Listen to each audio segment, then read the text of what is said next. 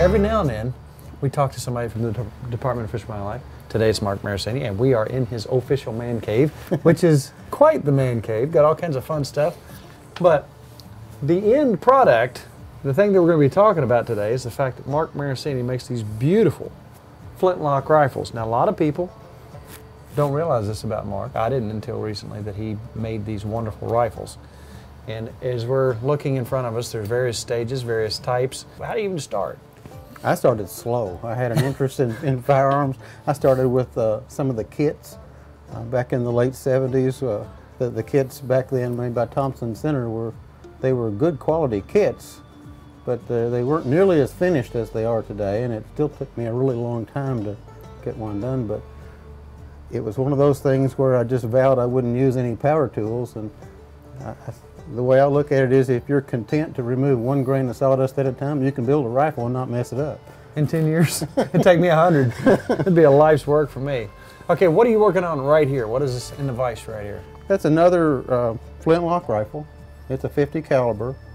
I'm using a Wayne Jenkins barrel. I'm putting that in a maple stock, a curly maple stock.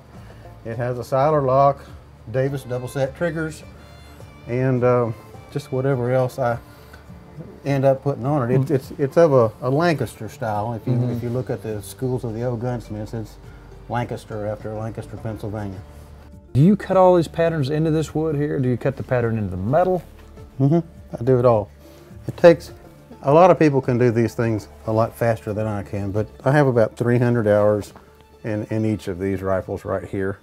It just takes me that long. A lot of people turn them out a lot faster. They make a lot more of them than I do. But again, you only work in the wintertime, and during the times that you're not out chasing dogs or taking pictures or hunting and fishing and all that kind of stuff. Well, what are you, 30% done with this, 25% done? Where are you on this one? Maybe half. Maybe halfway? Now is where I start putting the detailing in it and turning it into something like this. I'll start finishing it, bringing it down to where it gets that delicate look to it. And then I'll probably pick up a chisel and start carving. Now let me ask you this.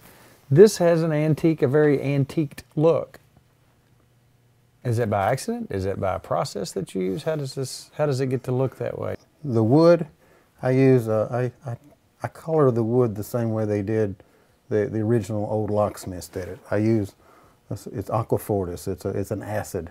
And I soak that acid into the wood, and it'll dry and it'll have sort of a greenish yellow tint to it. And then I'll bring heat over top of it, and the gunsmiths, they would take a piece of hot poker in a fire till it was red hot, and they would just bring it over the wood real close to it without touching it, and the heat from that would turn that real deep brownish red color. Okay, how much of this is a work of art for you? How much is it a hunting tool? How much is it just a history, something you enjoy history-wise? Well, it's all of those things, and it's probably whichever one of them I'm thinking of at the time.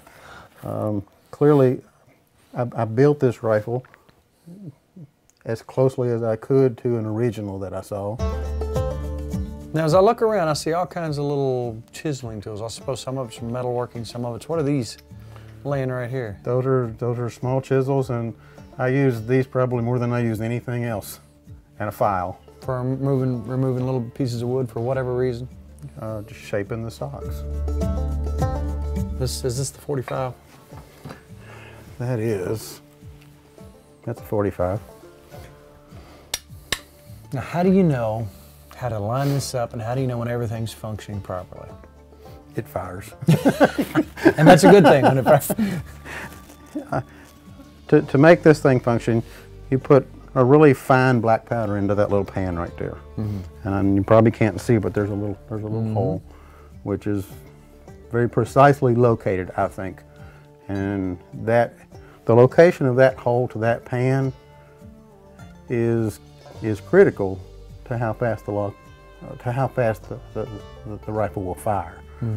So when you put flash powder in there, which is very fine black powder, and close the frizzen, close that down, and then the flint hits the frizzen, forces it open, throws a shower of sparks down into the pan, ignites that powder, it flashes, and that flash goes through the touch hole and ignites the powder charge inside the barrel, which explodes and the ball begins. Can we actually watch you do that? Sure. Just like that. Just like your that. Sparks fly off, hit the powder, goes in, ignites the charge, boom. Deer on the ground. Mm-hmm. Now, do you shoot round balls?